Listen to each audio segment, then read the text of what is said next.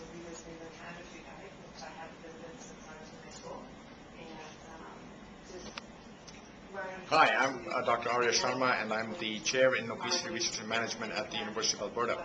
Today I want to talk to you about the Edmonton Obesity Staging System, which is a system that we came up with to tell us how sick obese patients are, rather than just using BMI to tell how big patients are. When you look at obesity, we are talking about a chronic progressive condition. But we know that there are people across a wide range of body mass indices who can be quite healthy. You can either have a lot of healthcare problems or you could be pretty healthy. So when we look at that across the continuum, we have certainly patients who have mental health issues, medical issues, functional issues. And you can be obese and have none of those problems, which will put you at a stage 0. When you have preclinical problems, mild problems, that puts you at stage 1.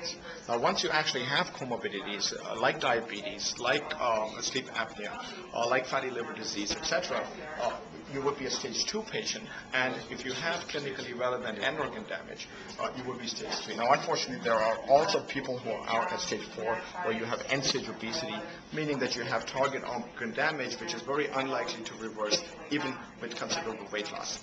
Now, having used the system, one of the questions, of course, is what happens to people who have stage 2 obesity? Are these people at increased risk over time of dying of obesity or related problems? So we went to a large data set, the NHANES data set, in over 8,000 people to see what is the long-term prognosis of people who have Edmonton Obesity Stage 0 or 2.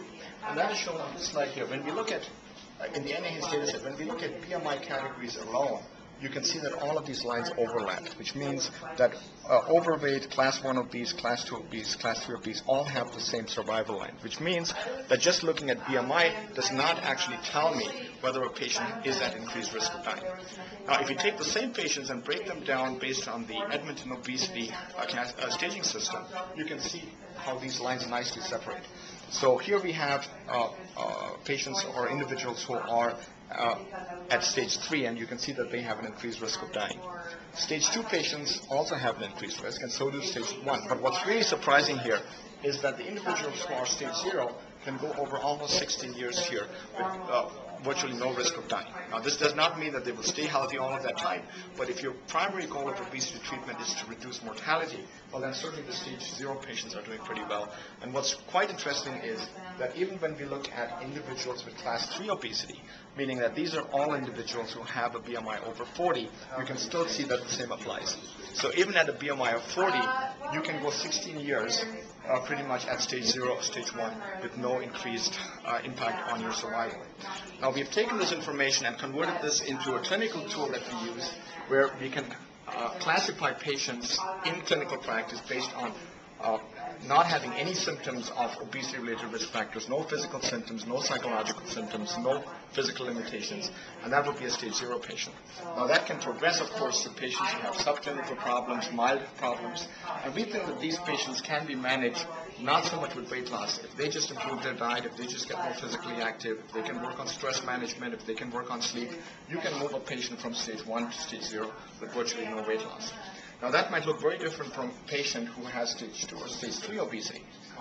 Here you're talking about patients who have diabetes, about patients who have sleep apnea, or perhaps about patients who actually have knee or joint problems that might need to be treated. Now, those patients will clearly benefit from better management, and these are the kind of patients that you might perhaps want to consider even for bariatric surgery if they are large enough and if the problems are big enough. Now, when you talk about stage 4 patients, those unfortunately are the patients who have end-stage end organ damage, which means that even if these patients were to lose a lot of weight or get bariatric surgery, for example, some of those complications would not reverse because they are irreversible. We think that basing treatment decisions on the Edmonton Obesity Staging System in supplement to the classical BMI system provides much more information and is much more useful advice to the patient, but also to decision makers who have to decide on what part of obesity treatment are we actually going to fund and how are we going to provide access to obesity treatments in our healthcare system. Okay, thank you very much, Dr. Sharma. Thank you.